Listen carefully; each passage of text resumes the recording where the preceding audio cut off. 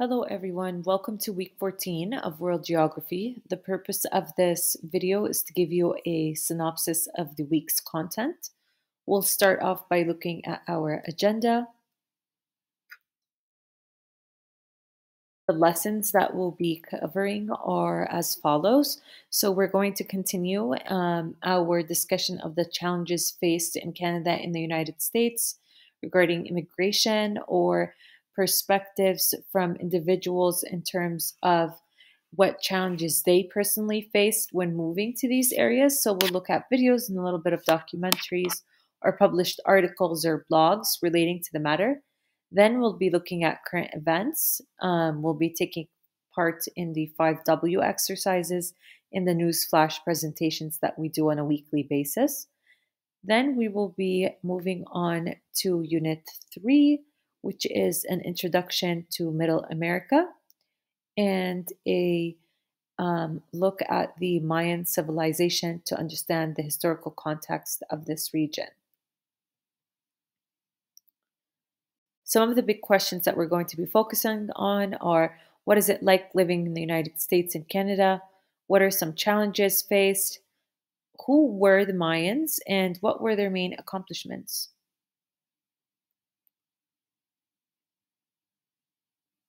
So when we look at living in the United States and Canada, we'll continue our discussion on resources and which nation has larger lands with or without economic use and why. We'll look at the urban areas in these regions and compare them as well when discussing the natural resources available and how that affects the economy and people's access to certain job industries and so forth, while looking at class as well and how that affects, the differences in class or the differences in societal roles as well. When we look at the similarities and differences in the United States and Canada, as mentioned, we'll look at a comprehensive comparative exploration study of them and the differences in terms of people's reasons when immigrating to these regions. So, whether they be humanitarian, whether they be due to family being already in the country, or if they are out to pursue something in the job industry. Current events, as mentioned, we will be filling out the new worksheets and summarizing these articles or videos that we find while making sure that we discuss or give broad attention to why this matters in society and why you chose this particular event.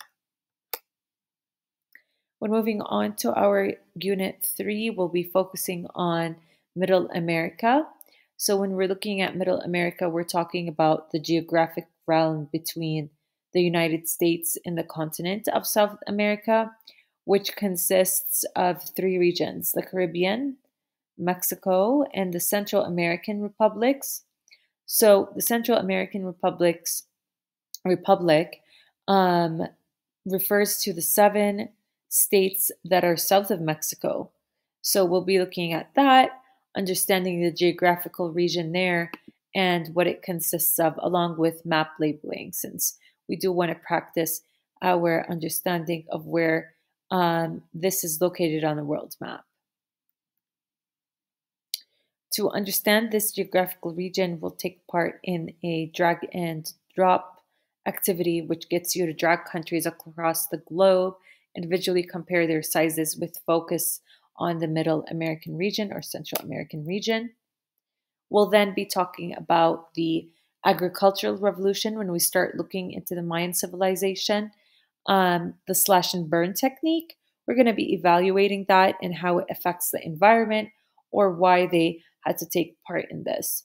So it's a widely used method of growing food in which wild or forested land is clear cut and any remaining vegetation is burned. So why was this something that they used to do?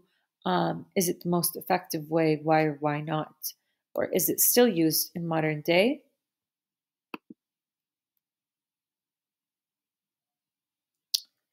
We will then be looking at a quick overview of the activities that we're going to take part in. So, we're going to be having interactive galleries, interactive maps.